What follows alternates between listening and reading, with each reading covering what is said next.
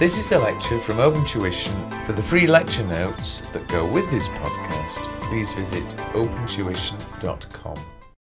This is a lecture on International Accounting Standard number 37, Provisions, Contingent Liabilities, Contingent Assets. First of all, though, let me explain a little bit of terminology. You already know that from a much earlier chapter, you know what an accrual is. An accrual, it's where we owe money.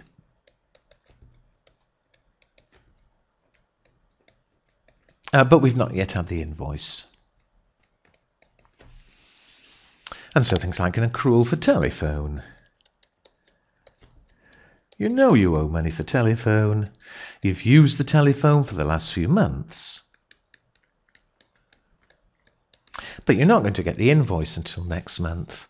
We still owe money, but we record it as an accrual, an accrued expense. Well, that word we dealt with. The next one, though, is provision. And a provision is very much the same. It's where we owe money.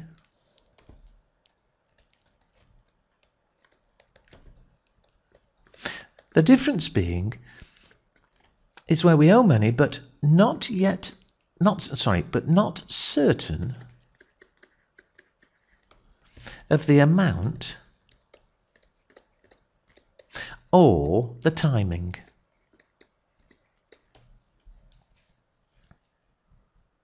Now, what I'm getting at there, with telephone, you do owe money, obviously, if you've used telephone. And there, we're normally certain of the amount. Look back to the earlier chapter, but by the time you're recording, you're normally seeing the invoice. You know exactly how much you're going to pay. Even if you don't know exactly, you can estimate near enough how much you're going to pay. There's not much argument. But there can be other amounts we're going to have to pay. Well, we know we're going to have to pay money, but we're not yet certain of the amount. For instance,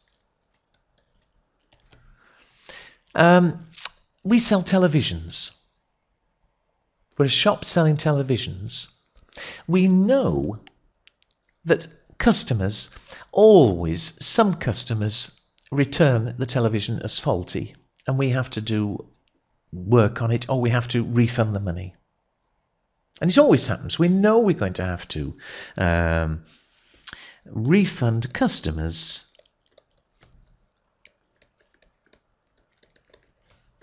for faulty, damaged, whatever, televisions. So at the end of the year, I know that there's absolutely no argument. For some of the televisions we sold, we are going to have to pay back the money to customers. But I don't know how much it's going to be yet. You know, maybe in the past it's always been about 5% of the customers. So maybe it'll be about 5% next year. But we're not sure. It may be a bit more, it may be a bit less. And we're not sure when we're actually going to have to pay it back. They may all return them next week. It may be another 6 months. Well, we will show it as owing in the accounts.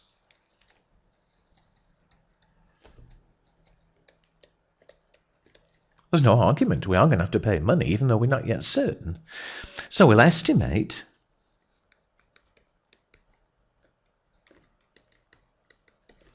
and we record it just like an accrual.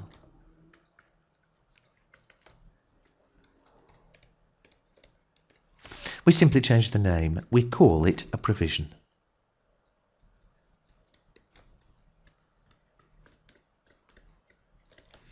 So that's the definition. Accruals, provisions, effectively the same thing. Accruals, we're certain of the amount. Provision, we're not certain. But be careful because of what's coming. We're certain we'll be having to pay money. It's just we're not certain of how much. Finally, though, where there's a bit of learning, because that was just terminology, is the word contingent. And let me speak through contingent liability. I'll mention the other after. But contingent liability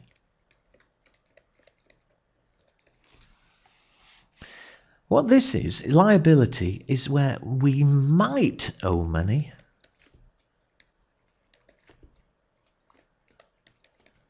Might, but it depends on something else.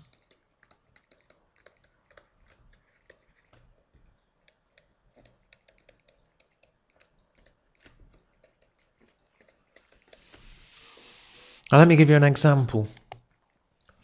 Suppose our business, a customer's been in and slipped on the floor because it was wet.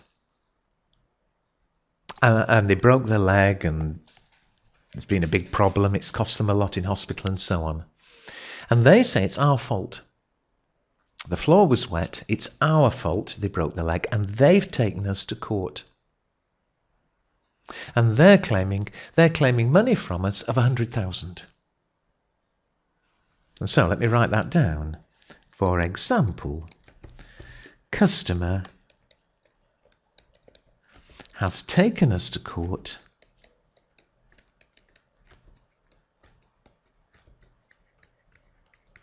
and is claiming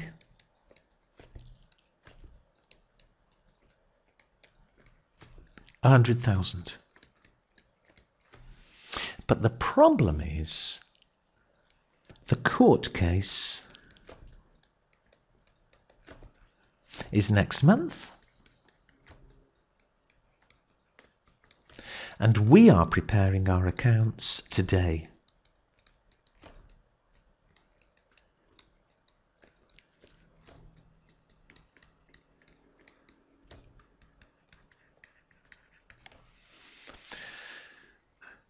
And the problem is, we might owe 100,000, but it depends on the court case. If the court finds us guilty, fine, we will owe 100,000. But we're claiming it wasn't our fault, and the court may find us innocent, in which case we don't owe any money. So we might owe money, we might not. We call it contingent. It's contingent because it depends on the result of the court case.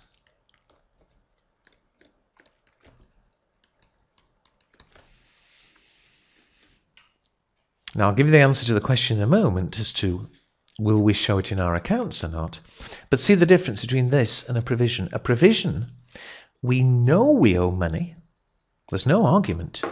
We're going to have to pay money for the faulty TVs. The only problem is we're not certain of the amount.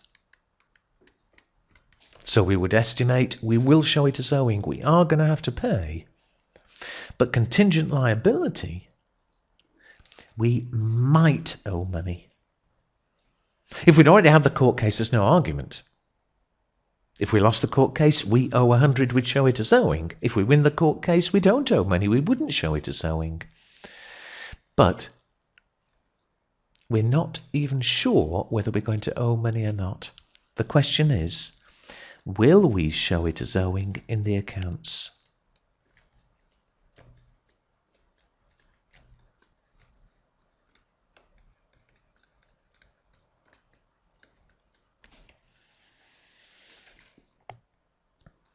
Well, there's an accounting standard, helps us decide, or not helps us, tells us what to do. And if you look at the table in the notes on this chapter, you'll see, I'll mention the end column in a minute, but you'll see a column for contingent liabilities. And the rule is, well, it depends on how likely we are to have to pay. Think about this court case. The court case is next month. Well, we look to see how likely is it that the court will say we have to pay or not have to pay. And the table says if it's virtually certain we'll have to pay,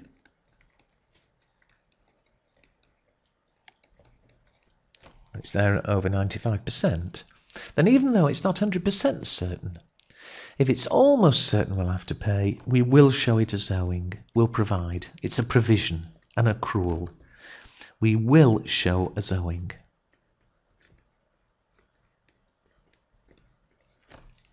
And the entries would be just like an accrual. We'd record an expense in the income statement, it'll be owing on the balance sheet. We'll call it a provision. The 4 categories though. The next one, they say if it's probable,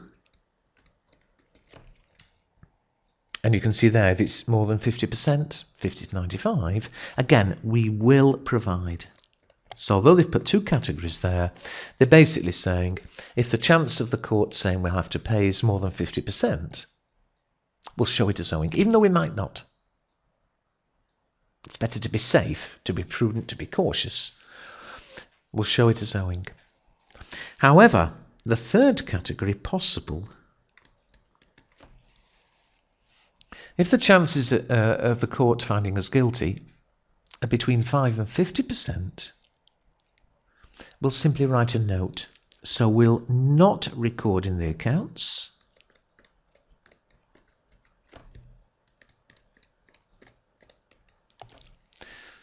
So there'll be no accrual, no provision, no expense. We won't show anything in the accounts, but we'll write a note. There'll be a note attached to the accounts, and there'll be a detailed note explaining. It'll say, to inform shareholders, there'll be a note saying, somebody's taken us to court, we might have to pay 100,000. The court case is next month, but the chances are 30% or whatever, between 5 and 50. Finally, the 4th category, remote, if it's less than 5%, the chance of us having to pay, we do nothing. We don't show it in the accounts, we don't record it, we don't even bother writing a note. And so there's the rule. The obvious question is, how do we know the percents? You know, we're going to court, is it a 40% chance, is it 60% chance, and so on? Well, all the accounting standard says is that we should take proper advice. So in the case of a court case, we'd get the lawyers to tell us, to give us their opinion, their estimate of what the chances are of us losing the court case. And subject to what they say, 40%, 60% or whatever, then we'll apply the table. A lot of you will have heard of Amazon. Books, records, order from the internet. If you go on the internet and find their accounts, you will find, if you look at the notes, an awful lot of disclosures where, for various reasons, people are claiming money from Amazon. Perhaps the books were damaged or something, but they're claiming money. But they've been advised that the chances are of having to pay are between 5 and 50%. And so they haven't shown anything as owing in their accounts, but they've had to write notes. And have a look sometime, it's quite interesting. You'll see lots of notes saying, we might have to pay Mr. X this much money, but the chances are 30% or something. Lots and lots of notes. All right, well, that's liabilities, but of course it could be the other way round. Maybe we've taken somebody to court and we're claiming 100,000. But will we get it? Won't we get it? It's contingent. It depends on the court case, and we call this a contingent asset. So it's where we might receive money, but it depends. Well, are we going to show it as owing to us in the accounts? If we're certain we're going to receive money, obviously, we record it as income and we show it as owing to us, a receivable on the balance sheet, the statement of financial position. But what are we going to do where it's contingent? Well, look at the table. They use the same 4 categories, but they say if it's virtually certain, if it's more than 95% certain we're going to get the money, we'll recognise. And what recognise means, recognise, it means we'll record in the accounts. We'll record the income, we'll record on the statement of financial position the receivable. We will show it as owing to us. However, if it's only probable, then we'll play safe. We're only going to show this income if it's virtually certain. If it's only probable, we simply disclose in the notes.